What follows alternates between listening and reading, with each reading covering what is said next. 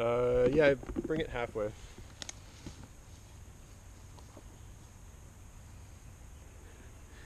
Hey, what's up, Climber Nation? So we're pulling a peg over here, and I'm with Dave, and I'm going to show him how to use the 5-to-1, the fiddle block.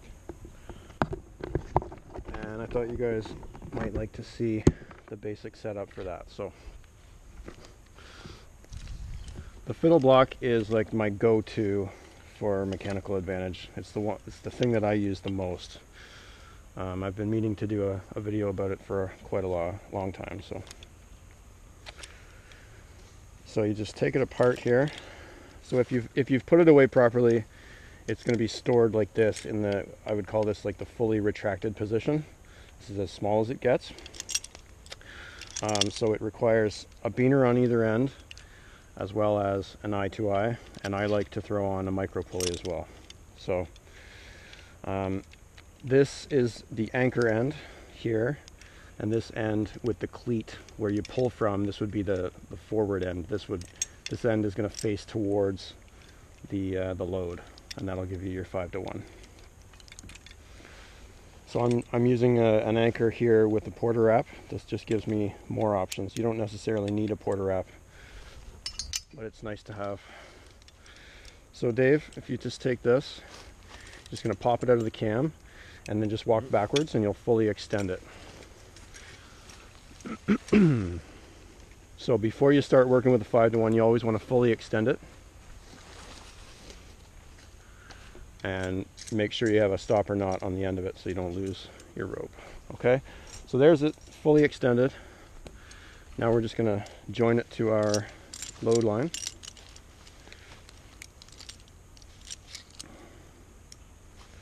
Just hold that for a second. So I just use a French prusik. So it should be like 7 wraps like that. And then what I'll do is I'll get the micro pulley. So I set it up like a climbing system. And you don't have to do it this way, I just prefer it this way. Okay, so there's my 5-to-1 on the load line. Now, Dave, if you take this load line and walk that way, that will take all the slack out of the system. Okay, get it nice and tight. There you go. Okay, so that is our starting position. That's a fully extended fiddle block. Now, if you grab the tail there, okay, and then walk this way with it. And now you're tightening up. Okay?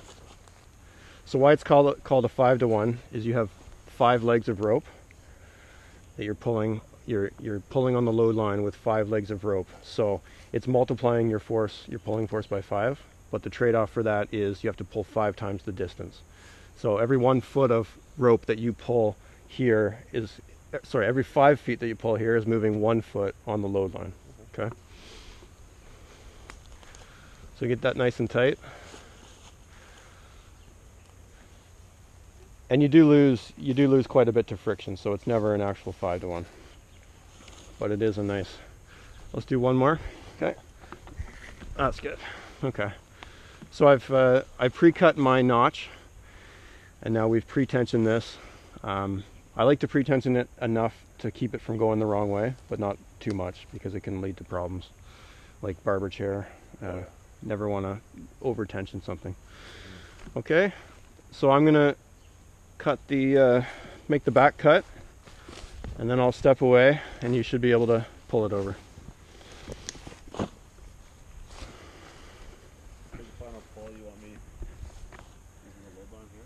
No, yeah, you're going to stay on the blue.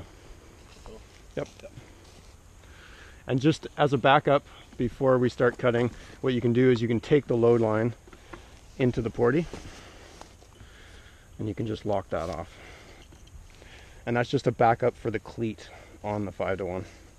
Because right now, the only thing that's holding all that positive gain that you put into that line is that little cleat on the end of the 5-to-1, right? So it's nice to have this backup for the load line as well. Okay.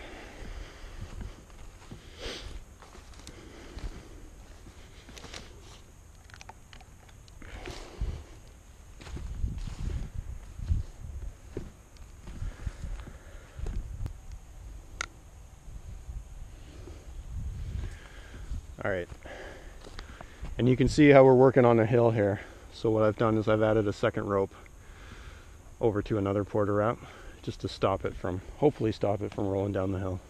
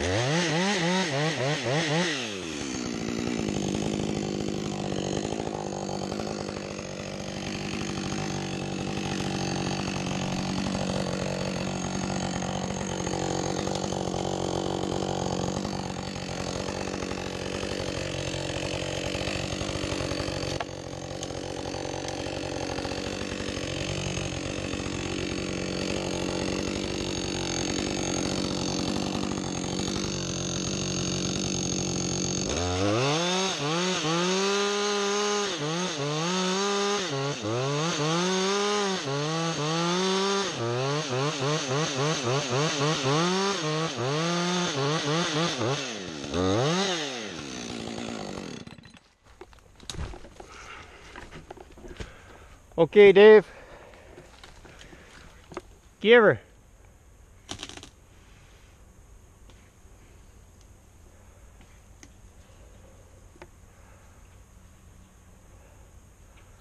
Okay, I'll come up and help you. It's fully cut.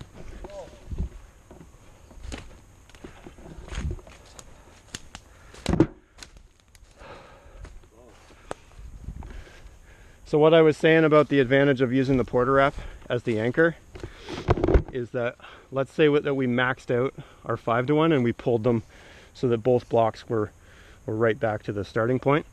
If you didn't have a porter wrap at that point, there's not much that you could do to further extend your pull. But with a porter wrap, right, you could take this load line and load it like this, and then you could take the fiddle block off, and then you could re-extend it and do it again. You know what I mean? Yep. But I don't think we'll need to do that for this. So. Okay? 1, 2, 3. Hold it. 1, 2, 3. 1, 2, 3. 1, 2, 3. Wow. Okay. I'll cut a little bit more, I guess. She's solid. This stem is solid. The last one wasn't.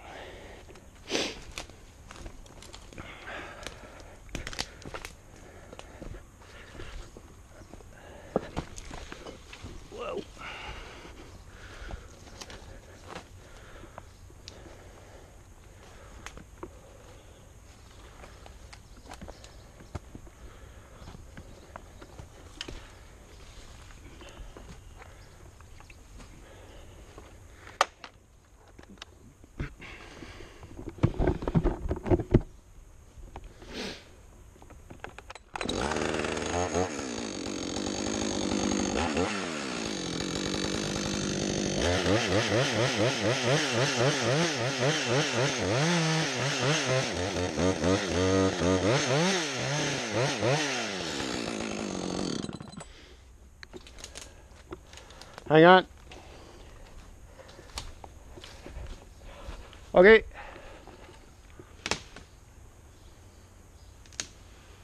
Wow. There you go.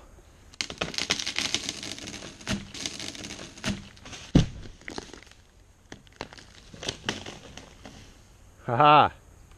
Nice. So you can see that second rope came into play there at the end. Stopped it from rolling. Right on. Check out the hinge. Yeah. Yeah, it could have. Right into the shed. Yeah. Right on. So now you know how to use a 5-to-1. Think you could set that up by yourself? I think I could come close to it, for sure. Yeah, I mean, if you watch enough YouTube. Yep. Absolutely, yeah. Right on. Cool. Yeah. Makes it a lot easier too for the phone. Yeah. All right, let's slice this up.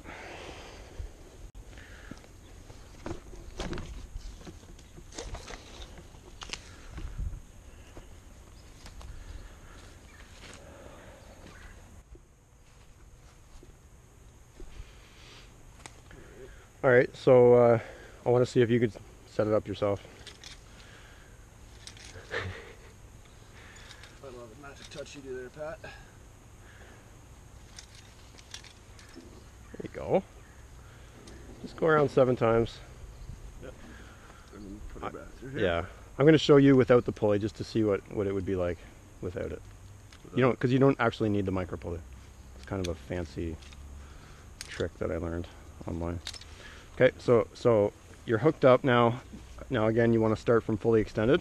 Yep. So without the pulley, you're just going to have to use your hand and just push it out. You know what I mean? Yep. But what you'll find is that you won't be able to push it out as far as you would with a pulley, especially if you're setting it up by yourself. Yeah. So that's why. Lock that in, yeah. Yeah. If you're working with a few other people, you definitely don't need the pulley. You could just have someone hold the rope and someone else push the prusik up. Yeah. But working by yourself, the pulley is really nice.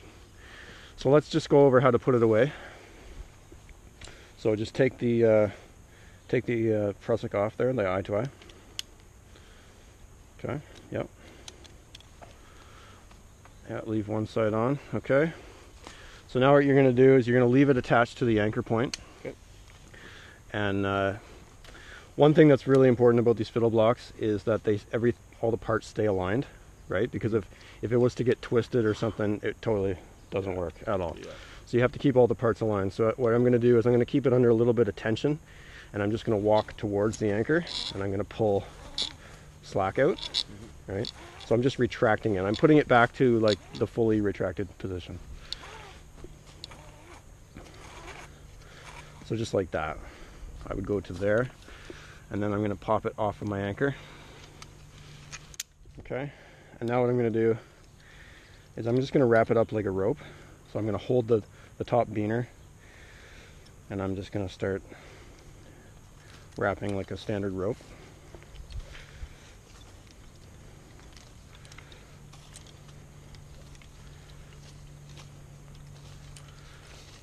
Okay, and then whenever you wrap a rope, the finish is the most important part. So you got to keep the finish nice and tight. So I'm just going to go around underneath the beaner like that, keep it nice and tight, and then it's going to come through. You can take a bite and go through, right? And then take another bite on the other side and go through that, and then I can put the tail through that. And that's going to keep the whole thing nice and neat in storage, and then when you need it next time, it's ready to go. Cool? Perfect. Right on. There you go. You're now trained in the 5-to-1. On the way.